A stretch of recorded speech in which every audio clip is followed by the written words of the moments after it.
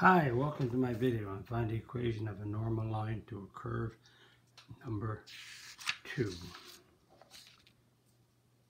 Find the equation of a normal line to y equals cos 3 theta at theta is pi over 2. So find the equation of a normal line is we have to find the slope and the y-intercept. Y equals mx plus b, so we'll sub pi over 2 into this equation for theta, and we'll find the value of y, so we get the point. Then we have to do the derivative of y equals cos 3 theta, and the derivative is the slope of the tangent. And when we get the slope of the tangent, we plug in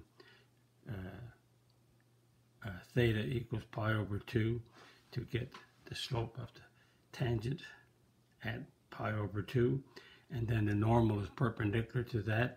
So when we get the slope of the normal and we have the point, we sub it into y equals mx plus b to find the equation. Here we go. Let's find the point first at pi over 2. So at pi over 2, we're going to sub pi over 2, and here we got y equals cos 3 pi over 2, so y equals cos 3 pi over 2. So if we take a circle and we draw the axes, if we make a unit circle whose radius is 1, so we got 0, 1, or sorry, 1, 0, 0, 1, negative 1, 0, and we got 0, negative 1. So 3 pi over 2, so 3 pi over 2 is the same as pi over 2 is a 90, so that's the same as 270 degrees. So we rotate from here right around and come right to here at 270.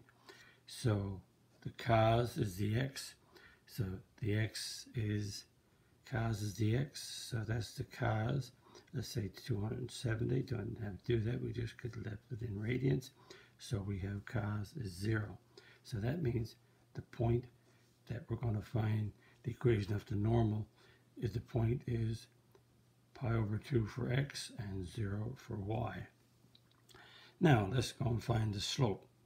So the slope of the normal is the perpendicular to the slope of the tangent. So the slope of the tangent at any point is y prime.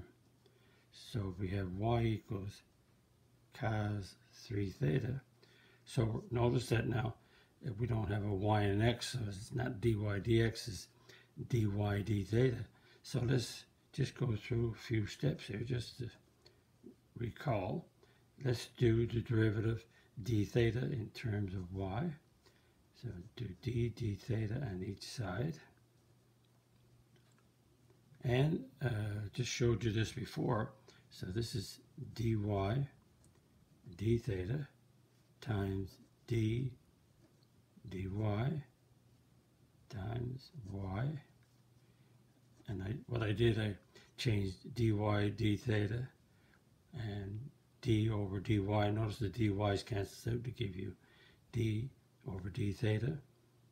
So didn't have to show you that. I could have just done the derivative in terms of theta and said we could have done dy d theta or y prime. So the derivative of y in terms of y is 1, and the derivative of cos 3 theta in terms of theta, the derivative of cos is negative sine of 3 theta, and don't forget the change rule. We're multiplying it by the inside, which is 3 theta. Derivative of 3 theta is 3. So that gives us dy d theta equals negative 3 sine 3 theta. So if we look at pi over 2, dy d theta is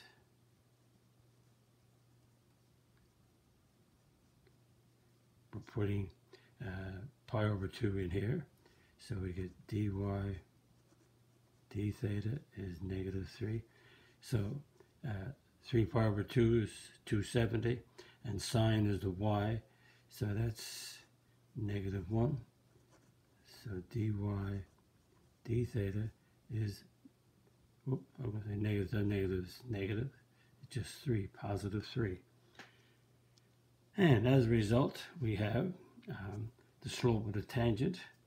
So the slope of the tangent, which is y prime, is negative 3. But the slope of, we can say, the normal line, or just we can say normal, is the negative reciprocal. So the reciprocal of 3 is 1/3, and the opposite of a negative is a positive. So we have positive 3 right here.